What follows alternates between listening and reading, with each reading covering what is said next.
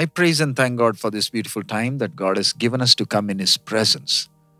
For our meditation today, let's turn to Proverbs chapter 8, verse 32 to 36. Now therefore hearken unto me, O ye children, for blessed are they that keep my ways. Hear instruction, and be wise, and refuse it not. Blessed is the man that heareth me, watching daily at my gates, waiting at the posts of my doors. For whoso findeth me findeth life, and shall obtain favour of the Lord. But he that sinneth against me wrongeth his own soul, for all they that hate me love death. When we look at an individual, whether he be a believer in Christ or someone who does not know Christ, both have a desire for blessings in their life. A worldly person desires for the things of the world, while a child of God, he desires blessings from the Lord. When a person who is saved starts his new life, he does not know much about the ways of the Lord, and so he may think that to be good in life, to be well in life, is a sign of God's blessings. If God answers our prayers, then we feel blessed. But if anything goes wrong beyond our expectations, then we feel discouraged, and then thoughts creep into our mind thinking God has forsaken us. But when a person grows in faith and he begins to meditate upon the Word of God, then he understands the real nature of God and His ways. Here the scripture clearly says, blessed are they that keep the ways of wisdom of God. It warns us not to refuse the instruction of the Lord. We may think that the wisdom mentioned here is just the knowledge about God.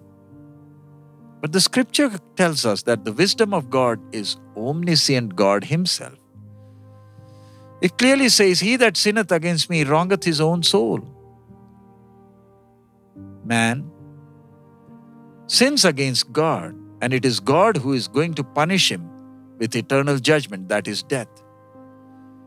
Here the scripture mentions, if a person ignores the wisdom of God and refuses to keep His ways, then it is sin that brings punishment of death. So let us not take the counsel of the wisdom of God lightly, as it is the words of Almighty God Himself. Let us hearken to the words of the Lord. Watch daily in the presence of the Lord. Then we will find life. That will give us the strength to walk in the ways of the Lord, and thus we will obtain favour of the Lord. In the presence of the Lord, education of a person does no good. A person cannot understand the ways of the Lord using his corrupted wisdom. That is why Holy Spirit God is dwelling in each person who believes in Lord Jesus Christ as his Savior, to lead him in the path of righteousness and truth and help him to be perfect like our Lord Jesus. We need to watch and be in the presence of the Lord so that we may attain the divine wisdom of the Lord. Our Lord looks at our earnestness to know His ways. If we really love the Lord, then we will have the mind to wait in His presence to know His ways. King Solomon received the wisdom of God, but the Word of God says there is a need for him to wait and watch daily at the gates of the house of the Lord. That means he needs to hear from the Lord daily, because as a human being, everyone is prone to temptations in this evil world. If they are not strong in their relationship with the Lord, they are bound to fall. The words of God corrects us, admonishes us so that we may correct our mistakes that is displeasing in the eyes of the Lord.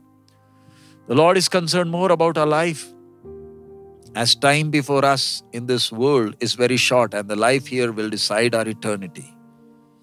Christian life is a life that we need to live daily, but very few people understand its importance. But for many people, the experience of Christian life is limited to Sundays and to some other special days. The more we wait for the Lord and His ways, the more we attain the life of God. Eternal life begins when we are united with the Lord, loving Him and obeying His commandments daily in our life.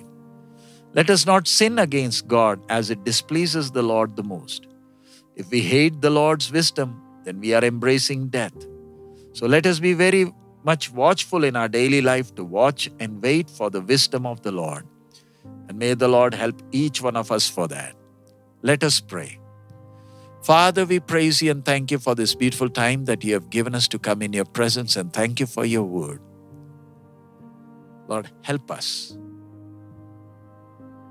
to know you more. Thank you for your word that warns us to hear your instruction and be wise and refuse it not. Lord, help us always to seek your wisdom and lead a life that's pleasing unto you. Help us to give importance to our relationship with you. Rest everything is secondary, Lord. May your name be glorified. In Jesus' most holy name we pray. Amen. May God bless each one of us. Our Lord is coming very soon. Maranatha.